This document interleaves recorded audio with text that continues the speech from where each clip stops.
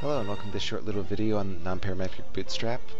This one will be for 3 or more samples and p-values. Confidence intervals don't make sense when you have more than 3. Confidence intervals are on differences, so you can't really talk about a difference of 3 groups. You can break it up into several pairwise groups, but that would be confidence intervals for a difference in 2 groups, which is a previous video. So we'll go ahead and load the data, attach it. It's the crime data set. I got it from the FBI. Variable of interest will be the GSP per capita. But this one is going to be 3 samples. And it's not much difference between the 2 sample case and the 3 sample case, except for obvious extensions. Still got the TS equals numeric. We have to define our variable. This data set, one of the cult DOM values is actually non-existent. It's blank, so we're going to drop that. It's actually DC. So our measurement and our group, it's all the GSP per capitas other than DC and the culture, dominant political culture other than DC. And you would know to do this simply because you know the data itself. I mean, if you look up here for the cult DOM, there's 16 traditionalistic, 17 moralistic, 17 individualistic, and this one, which is blank. So we're just getting rid of it. If you look back at the 2-sample non-parametric Bootstrap for p-value, this next part is going to look pretty familiar in many ways. Null hypothesis is that all 3 means are the same, which means essentially that the grouping doesn't matter. So we're going to sample in the group. We're going to mix up within the grouping variable itself, call it group X. To make things a little bit more readable, we're going to define our 3 sample means, x bar 1, x bar 2, x bar 3. They're means of that measurement, and x bar 1 will be for the moralistic, x bar 2 is the individualistic, and x bar 3 is the traditionalistic. Now, as we discussed in class, this is the important part. This is the new part. This is something that actually took a lot of thinking, of reasoning through. We know that this test statistic needs to equal 0 when the null hypothesis is indeed true. Okay. We also know that it needs to be large when the null hypothesis is not true, when it's really not true. And more importantly, not only does it have to equal 0 when the null hypothesis is true, it can only equal 0 when the null hypothesis is true. And it's the first and the third that required the absolute value. And we could have done squaring. In statistics, we actually would have squared this if we were determining what the distribution is by hand. But since we're doing this using bootstrapping, we could use absolute value, we could do squaring, we could do fourth powering, anything that makes sure that all the negatives get mapped to the positives, and all positives remain mapped to the positives, and 0 gets mapped to 0. Absolute value works fine. So it's the test statistic is just going to be the absolute value of x bar 1 minus x bar 2, plus the absolute value of x bar 1 minus x bar 3, plus the absolute value of x bar 2 minus x bar 3. Those are all those are the 3 ways that you can combine those 3 x bars. We do it many, many, many times, come up with the distribution. Let's go ahead and run that. And there's the distribution for the test statistic.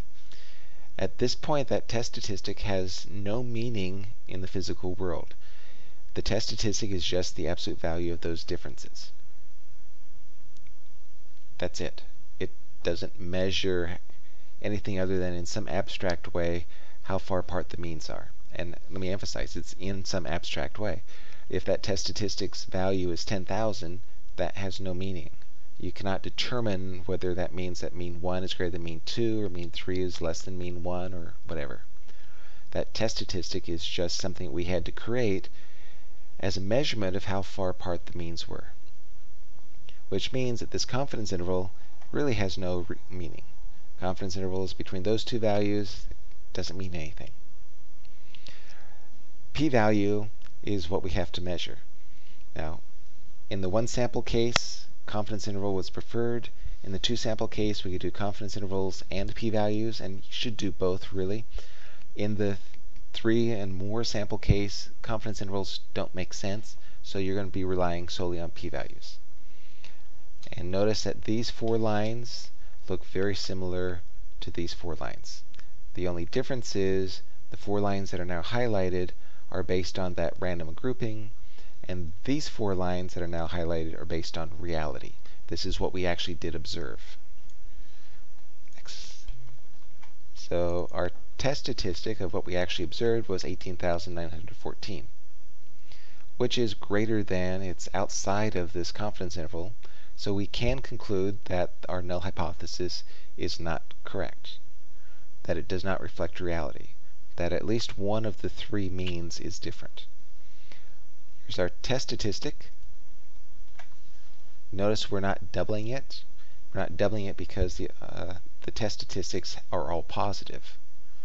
And 0, a value of 0 for the test statistic means that the null hypothesis is correct. So all these test statistics all these p-values are just one-directional p-values. If you could have positive and negative values, then you would have to multiply this by 0 to reflect the or more so part. But everything here is positive, so the extremeness is only in one direction. P-value is 0, which means we strongly reject the null hypothesis. There is some difference in the 3 dominant political cultures, which makes sense. Let's go ahead and look at a box plot.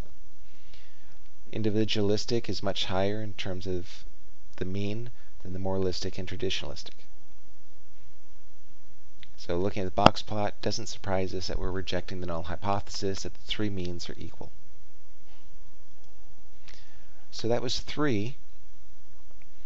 Notice that we had to calculate 3 x bars, and our test statistic was this. It had 3 parts.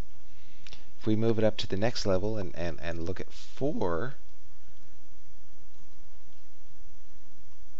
you can see how quickly it gets out of hand. So go ahead and there's 4. Difference in medians across the 4 census regions.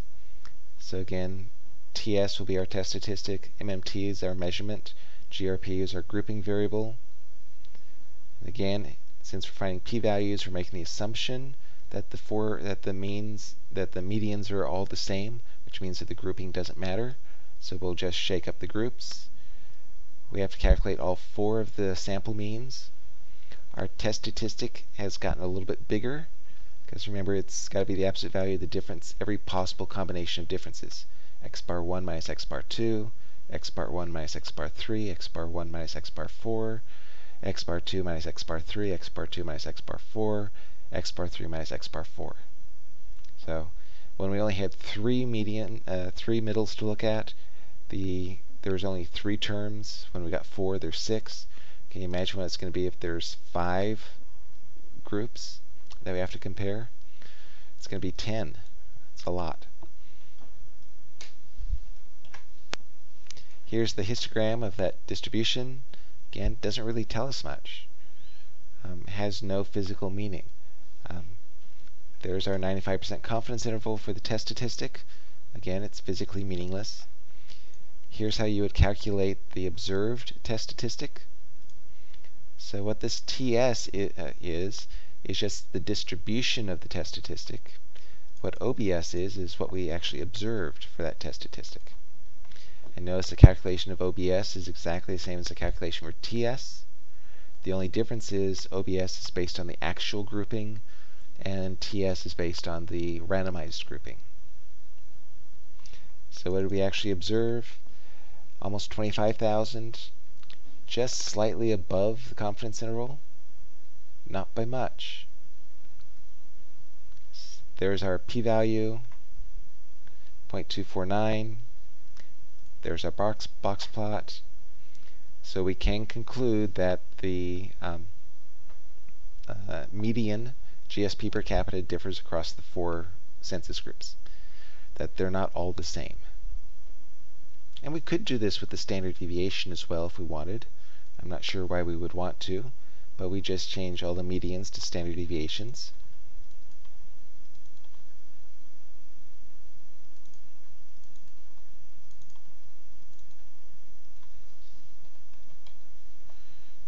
instead of mu1s, it would be SDs, and run everything again. And our p-value is going to be 0.11. We're not able to detect a difference in the standard deviations. Here's that box plot. In other words, essentially, we could not detect a difference in the spread across the 4 groups. So that's how you find p-values when you have 3 and 4 groups. As you can imagine, you got 5 groups, it gets difficult really fast. Lots and lots of parts to that test statistic. And again, the test statistic doesn't have to be the absolute values, it could be the squares, the 4th powers, etc. But in each case, we're making the assumption that the grouping doesn't matter. So we're shaking up the groups, treating them all as one, calculating the test statistic, and then calculating the statistic for what we observed for the actual grouping, and comparing what we observe to that distribution that we estimated.